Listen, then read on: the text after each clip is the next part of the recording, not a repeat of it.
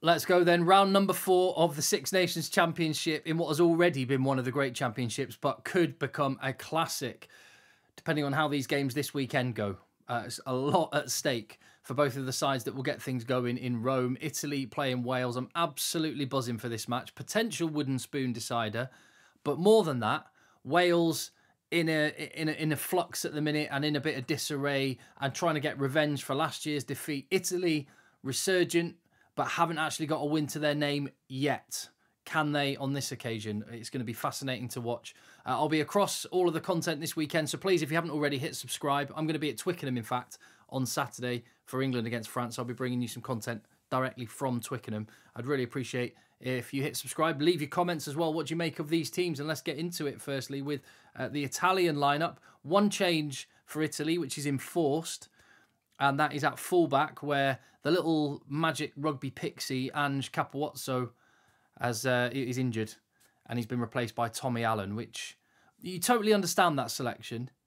You can't help thinking it's such a shame that Monty Ioane isn't available right now. He will become the World Cup time. He's playing in Australia, and that Matteo Minozzi's kind of fallen off a cliff in terms of his form, because one of those players coming into the back three and you keep this exciting attacking Italian play. Tommy Allen, a very different type of player, very reliable for Italy. His 70th cap, it'll be in Rome. So he's never let his country down, but he isn't typically a fullback, and that may just change the dynamic of how Italy play a little bit. And if Wales ever were to try and target a fullback with lots of up and unders, this might be the day. Maybe not 2 weeks ago against maybe the world's best at that particular skill in Freddie Stewart, but maybe they might drop some bombs on Tommy Allen, I would wager. They could have put Menoncello back out into the back three and juggled things around there. They did that a couple of games ago. I'm glad Menoncello's in the centre. Really like his combination with Brex. They were an absolute nuisance, that pair. Other than that, the pack unchanged, a pack that performed really well against Ireland and could and probably will cause Wales some problems. Yeah. And you're starting to see a little bit of a confidence and a swagger in Italy. I think the back three situation does hint that there's a bit of depth to be developed, but they've got a really good under-20s team coming through, and it won't be long until we see some of those involved as well. So what about Wales? Well, it's a team, I guess. Warren Gatland was asked to pick a rugby team, and he has picked a rugby team. It just feels like Warren Gatland's a little bit kind of, I don't know, schizophrenic in the way he's picking rugby teams. He doesn't know.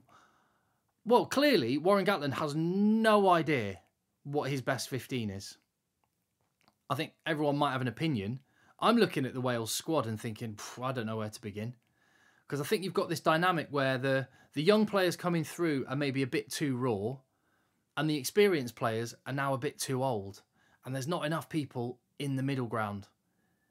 And I guess you've got a dilemma then. Do you try and squeeze what juice you can out of the experienced players that are still there, or do you just use these opportunities just to give some experience, hoping that these young guys will be as good as their potential suggests they may be?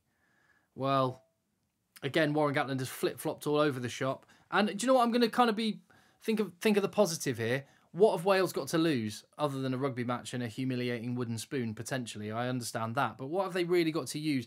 The expectation has never been lower. The prospect of a World Cup seems off anybody's radar. So what does it really matter what the team is? Warren Gatland is in a position where it doesn't actually matter what 15 he selects.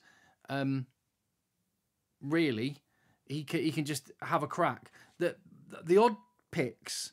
Well, there's quite a few big calls in this 15, isn't there? Lewis Rees-Zammit dropped for Rio Dyer is a surprise. Is that a defensive selection? Selecting for Rio Dyer's defensive work seems a strange call on the face of it. Dan Biggar to be dropped from the matchday squad completely, meaning, well, who is the backup 10 if Owen Williams is injured? Well, it's Joe Hawkins then. I know Joe Hawkins was a fly half that was converted to 12, so he's got experience there, but not at international level, and he's only just finding his feet at 12. If he has to try and find his feet while playing fly half, that's a really tall order, that. Chris Chunza going from starting, and I thought playing well, to being completely out of the match day 23 seems a little bit odd as well. Justin Tipuric staying in the side, Tommy Rafael on the bench, and Christians are out of the matchday squad. There's an argument there, but hey, Warren Gatland presumably knows what he's doing. Some positive news. Hawkins and Grady get to continue that centre partnership, which looks promising. Owen Williams is getting another shot. Reece Webb comes in at scrum half, presumably because of Thomas Williams' poor tactical kicking in the last game.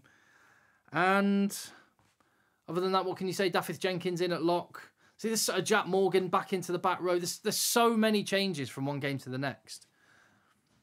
You just wonder, is Warren Gatland picking his team by a tombola? Right, lads, we've got a team meeting here. Here we go. Chuck all the names in. Jack Morgan, you're starting this week. It does feel a little bit like that. And for that reason, I'm thinking more that there will be an Italian win than I did. My thought up until selection was Wales will win. I still think they will edge it. Wales will win. They'll be hurting still from last year. And they'll have had 2 weeks in camp now to iron out some of the issues. I think they've got a lot of class in that team. When you look at names like Liam Williams and Taulupe Faletau, Tipuric, they've got a lot of class names. Ken Owens, Adam Beard. But these names that need to deliver on the reputation.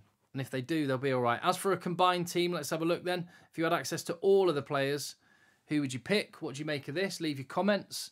I've gone for a largely Italian pack. This is based on what I've seen in the Six Nations so far now. Fischetti I really like at loosehead. The Cannoni brothers have been brilliant.